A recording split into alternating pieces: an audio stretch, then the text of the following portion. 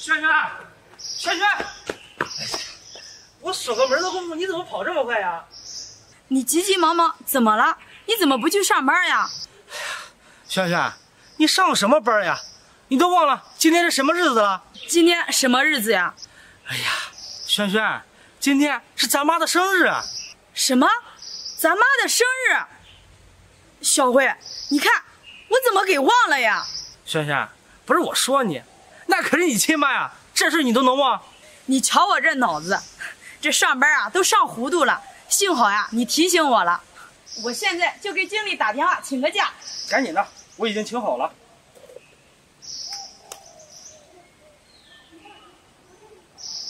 喂，王经理。哦，这我家里啊有急事，我想请1天的假。好，谢谢你啊。行，请好了。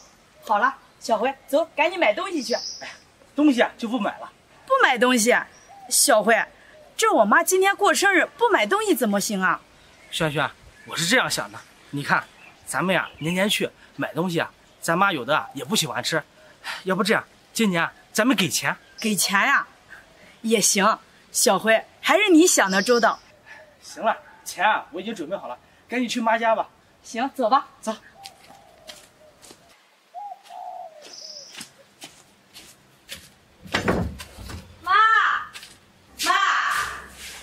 轩轩，小辉，你们两个怎么来了？来，赶紧坐下。妈，今天什么日子？难道你忘了吗？什么日子呀？妈，今天可是你的生日，你忘了吗？哦，确实，今天就是我的生日。你瞧瞧我这脑子。妈，这要不是小辉提醒我，我也给忘了。是吗？小辉真好，还记得妈的生日。妈，你看，你是我丈母娘，这么重要的事儿，我怎么能给忘了？好，小辉啊，妈真是没有白疼你，我把我闺女嫁给你啊，算嫁的人了。妈，今天你过生日，你看往年啊，你过生日，我和轩轩啊都是买东西，那些东西啊，我们也不知道你爱不爱吃。今年啊，我们想好了，不给你买东西了，给你钱。这样有1万块钱，你拿着。这钱我还是不要了吧。妈，你就拿着吧，你想吃什么就买点什么。好，还是我女婿啊最孝顺我了。妈，你看你这话说的，我现在跟轩轩结婚了，孝顺你不是应该的吗？今天啊，我和轩轩已经请好假了，我们呀陪着你过生日。这过不过生日啊都无所谓，只要你们两个能来陪陪我呀，我这就高兴了。妈，这些钱啊你拿着，该花可千万别舍不得。你要是花光了，再给我们打电话，我们呀再给你拿。好，妈都听你们的。妈，这你今天过生日，咱们呀吃顿好的，你想在哪吃？你们喜欢吃什么我就吃什么，我吃什么都行。妈，要不咱们出去吃？行，出去吃也好。哎，妈，轩轩，你看外边天气这么热，咱们呀走一路到地方也吃不了什么东西了，要不这样吧，你们两个在家里凉快，我去饭店买点菜，咱们俩在家里吃。这样也好，是不是闺女？是啊，小辉，你去饭店买点龙虾，买1条鱼，再买1只鸡。行，轩轩，那我去买了，你陪妈说说话。那行，你赶紧去吧。好，妈，那我先去了。去吧，不要慢点，小辉。知道了。闺女，我问你，这1万块钱是你让他给的，是他自己给的？妈，这是小辉自己让给的。那这个钱是你的还是他的？妈，这当然是小辉自己的钱了，这我都跟你说了，这是他的一片心意。小辉自己的钱？是啊，妈，怎么了？哎呀，光顾着买菜呢，这手机在轩轩包里呢，没手机怎么买呀？轩轩，这就是你的不对了，他一个大男人，你让他带这么多钱干啥呀？闺女，我告诉你，现在你跟小辉结婚了，你们家的经济大权你得掌握住，以后小辉挣的钱全部让他交给你。妈，这小辉他又不是小孩子了，他挣的钱为什么要交给我呀？我的傻闺女，你怎么那么傻呀？今天妈过生日，她高兴了，给我1万块钱。如果哪一天别人让他高兴了，他不是拿着钱也给别人吗？所以说这个钱你得掌握住，你要让他花什么钱都跟你要，这样你才知道他的钱都花到哪去了。妈，闺女，你说说你一个月工资才多少钱呀？你们家的钱大部分都是小辉挣的。你说如果妈岁数大了，又需要花钱了，难道你还让我去你家给小辉要钱呀？我这要1次2次还行，这岁数要多了，难道他不烦吗？妈，我这样做合适吗？有什么不合适的？我以前都是这样对你爸的，你爸对我唯命是从。这女人啊，必须掌握着经济大权，这样的话，男人啊才会听你的。到时候啊，你让往东，他不会往西；你让他大口，他不会撵鸡。闺女，你说我说的对不对？可是，闺女，这还不是最重要的。你看看现在这个社会，离婚率多高呀！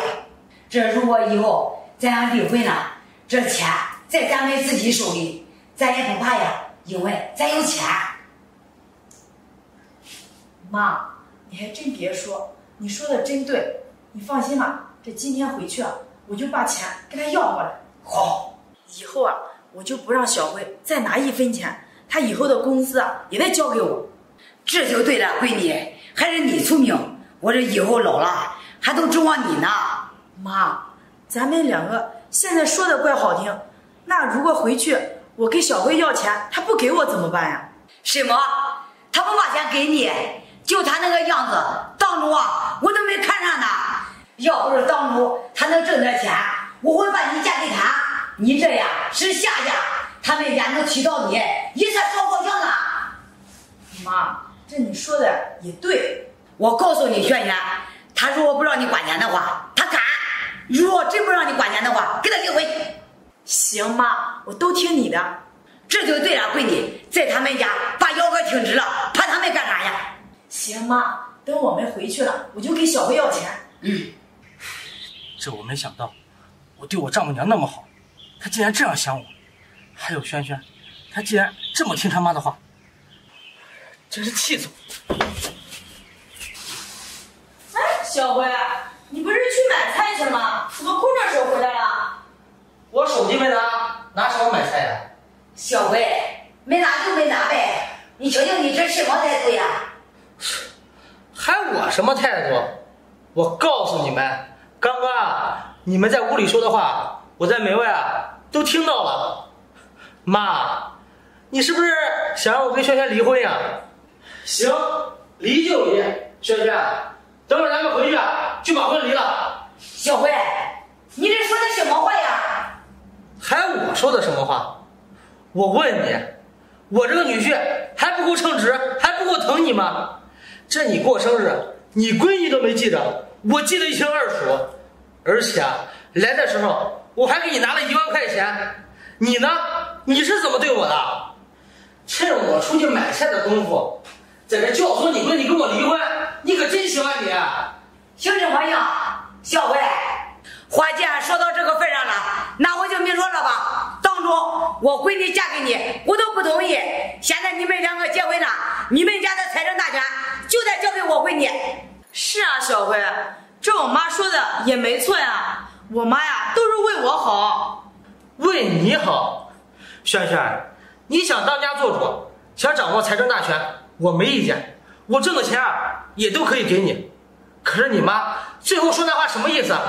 什么叫我们2个离婚了，钱都是你的呀？她这么说是不是有点过分了？小辉，你怎么能这样说我妈呢？轩轩，我这么说她怎么了？我今天啊跟你说明了，咱们2个结婚是过日子，如果你听你妈的，那以后啊你跟你妈过好。